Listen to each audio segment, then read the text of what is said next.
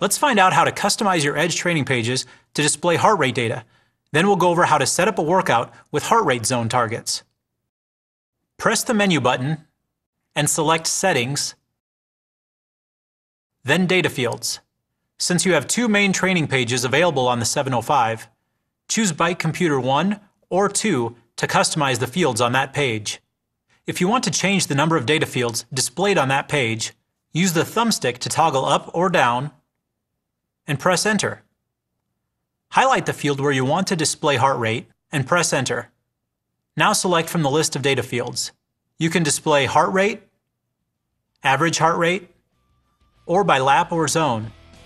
When you're done, press Mode to exit.